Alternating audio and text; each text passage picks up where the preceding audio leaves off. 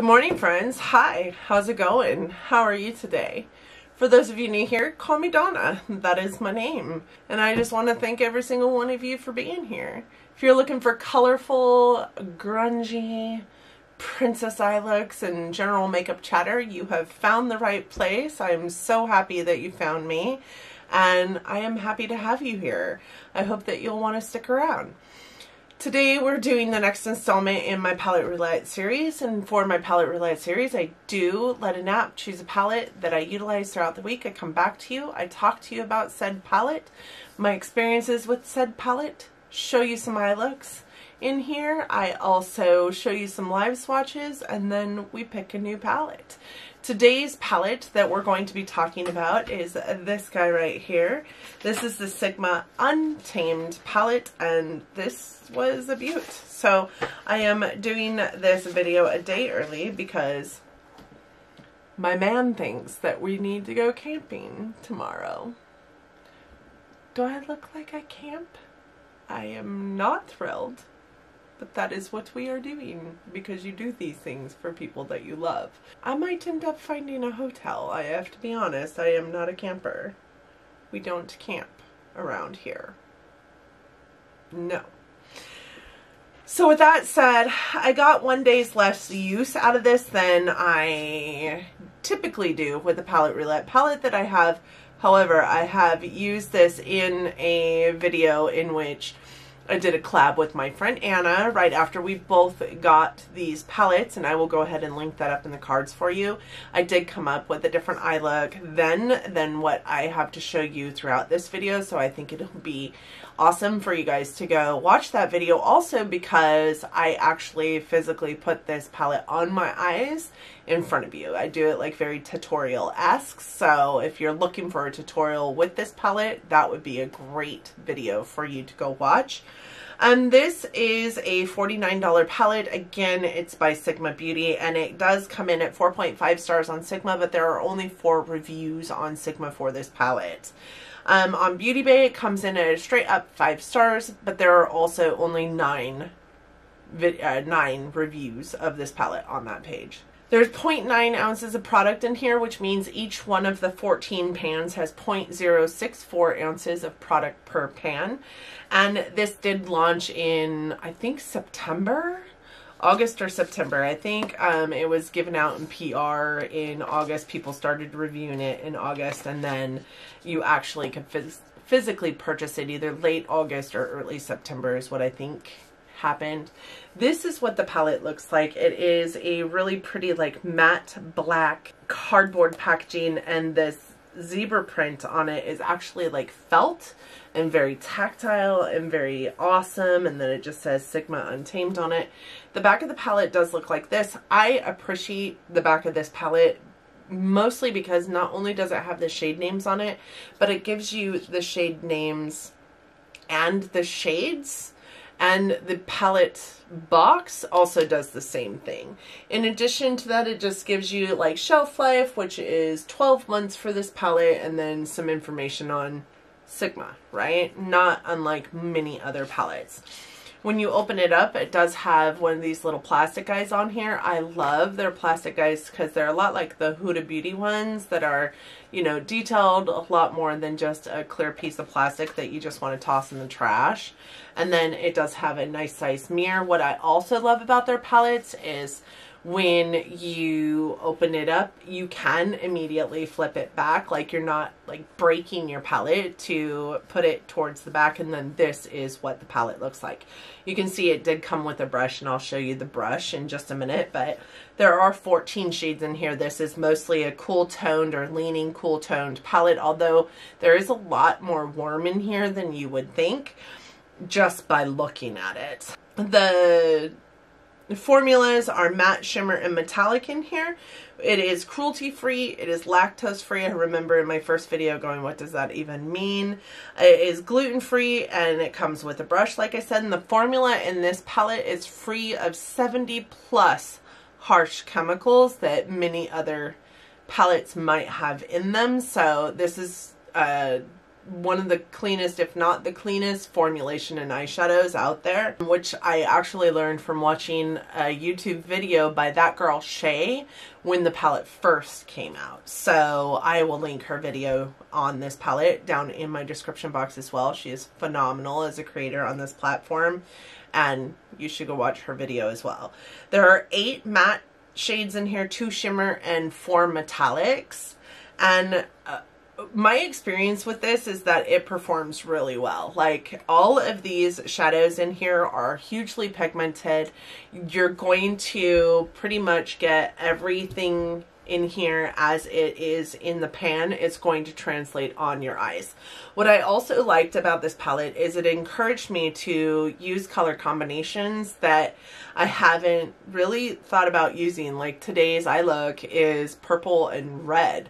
Like, I never would have, prior to utilizing this palette, really thought to put purple and red together.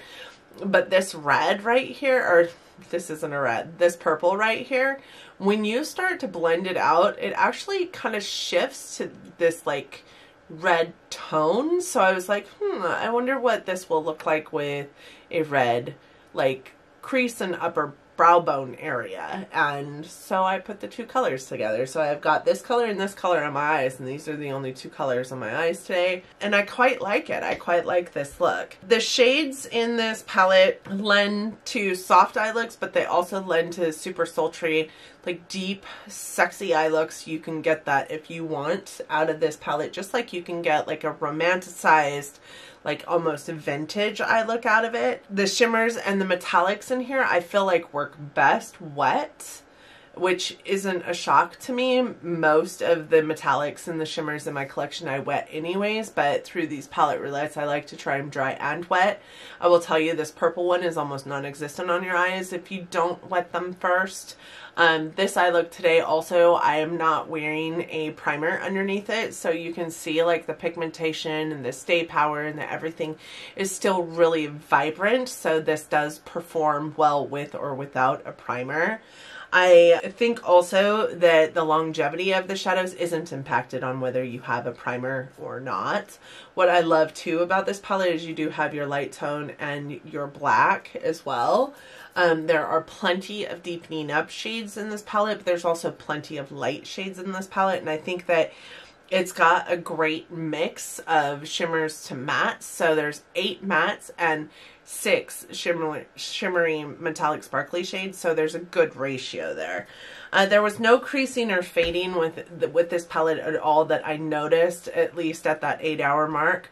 I can't really speak to beyond that because I didn't really wear my shadows for very long while I had this palette going on my eyes this week. So it lasts at least 8 hours without creasing and fading, so it's going to get you through your workday for sure. And this is definitely a palette that can lean very work appropriate, so I think that that's great that it does that. It's very versatile, even though it doesn't like look like it is. It looks like it could be, you know, subculture 2.0, but it's very nice. It's a very, very nice formula. And if you love the color story and the grunginess of subculture but hated the formulation, you would love this palette because the formula is completely different, a lot easier to work with. It blends super well. Even the dark green in here, even this shade right here, is an amazingly blendable green, and you don't get that with those grungy olive greens these days. Most of the time, any green really is super hard to blend. It becomes very patchy, and it's just a mess. This one isn't. I loved this one. I created a really beautiful halo eye with that green. I just fell in love with that green. I wanted to wear it all the time. It was in at least 2 of the eye looks that you're going to see pictures of. There was a couple eye looks that I did that I didn't get pictures of because I just simply forgot. But one was a really like simple, really simple look with this in the crease and then this all over my lid. And it was a beautiful eye look. I just forgot to get a picture of it. Such a beautiful, simple eye look that turned out so, so nice. The other one wasn't exactly my favorite, to be honest. So I maybe subconsciously was like, I'm not taking a picture of this look, but it was a decent eye look. It just wasn't my favorite. Like I tried something bold and it didn't work out so hot. And the shimmers in this palette also seem to kind of have a flip, like almost like duochrome, but they're not duochrome. And the video from that girl Shay, you'll see, she talks about it a little bit too. They just kind of, they don't like shift necessarily, but they do appear to shift. Like I said, this purple, when you start to blend it out, it has kind of this like reddy undertone to it. Like maybe that's its base shade, and that's why I put the red with it. So that's where I would say like it kind of shifts or has this duochrome effect to it. This green looks gold to olive in your eye looks. This copper silver, this copper gold one here looks very like yellow gold to copper gold, almost rose goldy in an eye look. I don't know. This shade looks very taupe. If it's just that one shade on the lid, it looks very taupe, but starts with a really light like champagne-y color out to a taupe color. I don't know. They're just weird. They're not duochromatic, but they definitely shift a little bit in the light. What I would say too is because of the pigmentation in this palette, you can get color on your blush, color on your brush, and that might be all the color that you need. You don't have to continue to go in and dip in and dip in and dip in like some shadows you might have to do. Like a little tiny dip in the pan will do your whole eye look in that one color if you need it to. Like this purple on my eye look right now, that's one dip in the pan one time.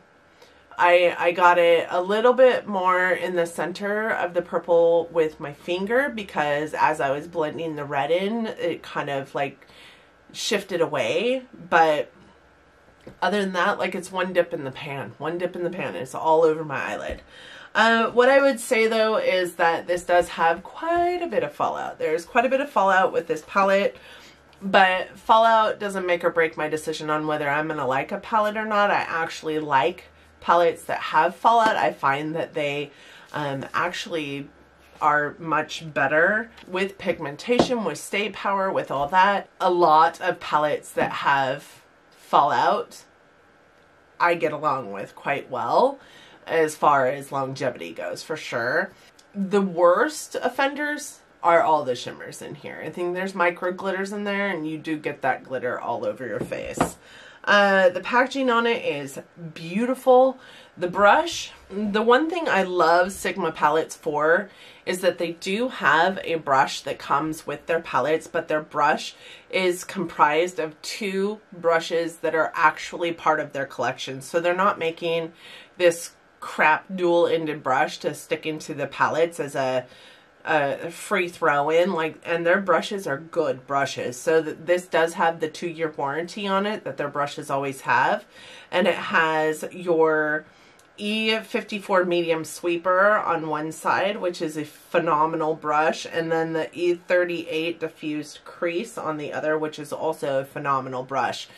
This is not a crap brush. This is not a brush in a palette that you're going to want to toss in the trash can. This one is actually an amazing brush, and like I said, comes with that 2-year warranty that all Sigma brushes come with. So that in and of itself is a perk. That in and of itself makes this palette worth $49, because not only are you getting a kick-ass palette, but you're also getting 2 Sigma brushes that are amazing brushes.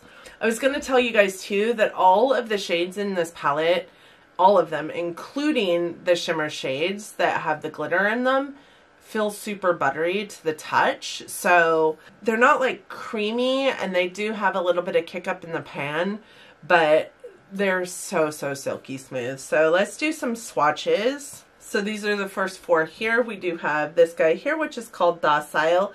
It is just a buttermilk beige matte. And then we have this one, which is the ivory shimmer. It kind of looks rose, kind of has this like flip to like almost a taupey color on an eye look. It is such a beautiful shade. It is in a lot of my brow bones and inner corners. Today it's not, but today I actually have Docile in my brow bone, and I don't have anything in my inner corner, I don't think. This shade is called Spirit.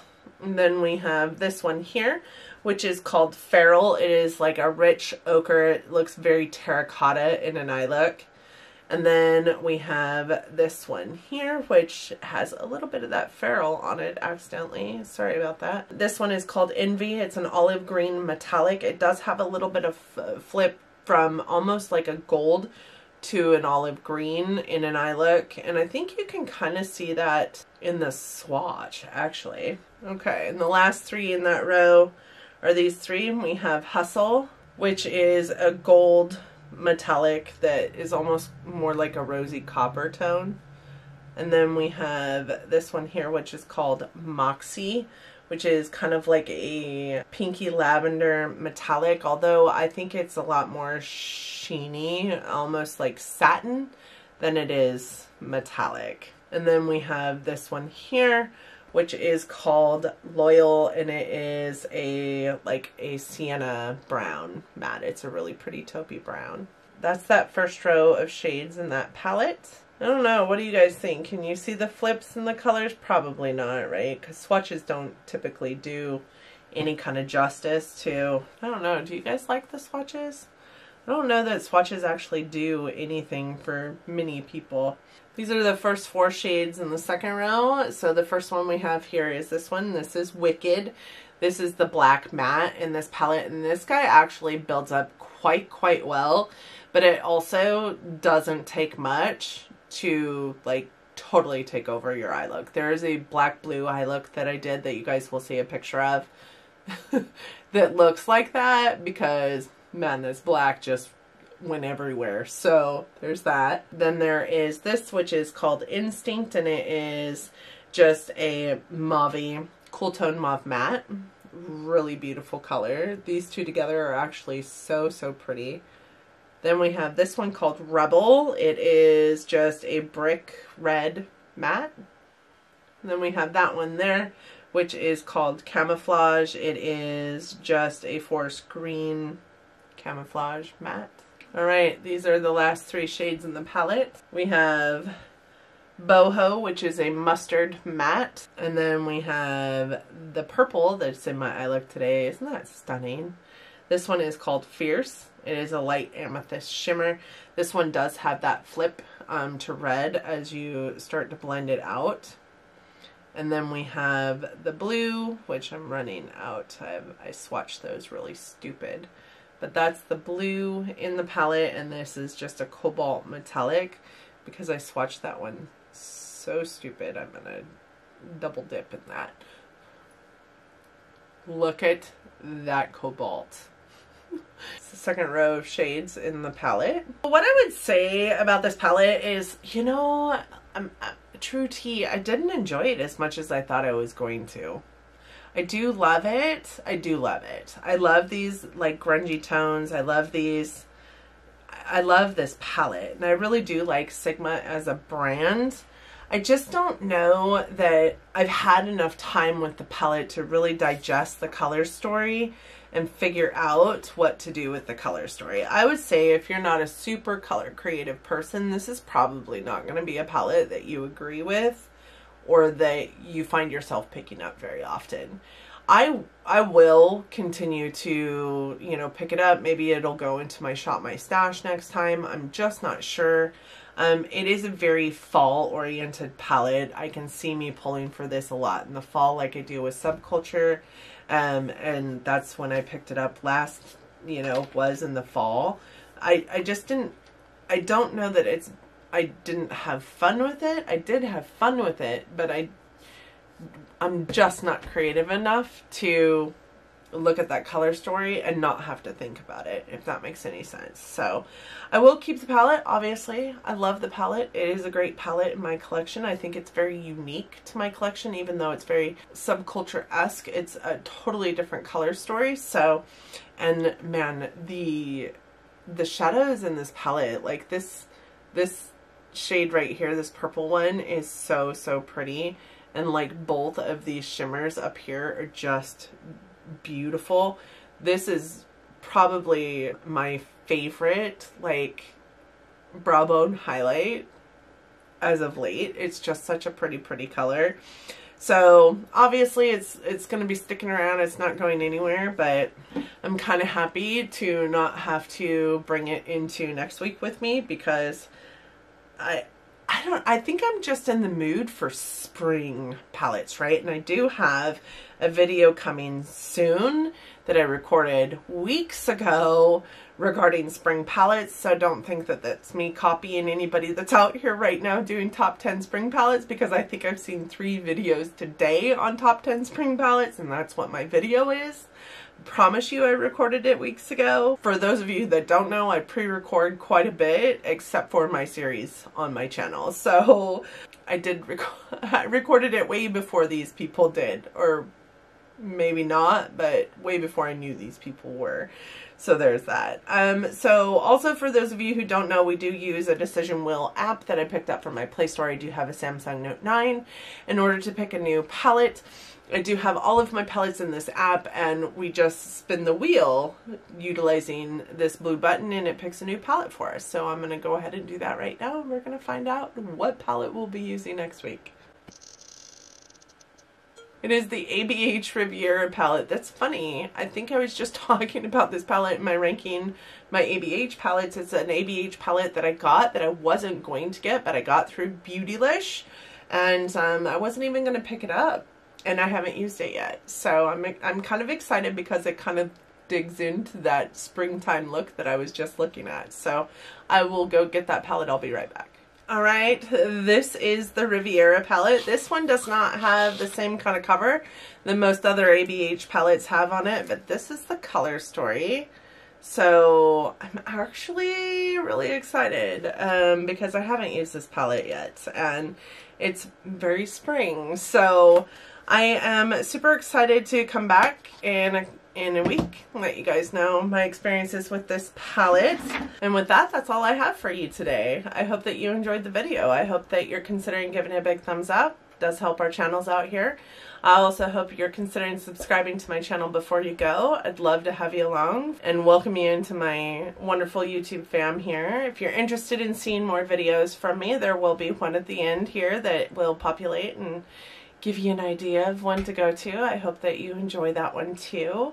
I hope that you hit the notification bell so that you're notified every single time I upload a video. And with that, like, just stay safe out there, cookies. Stay healthy.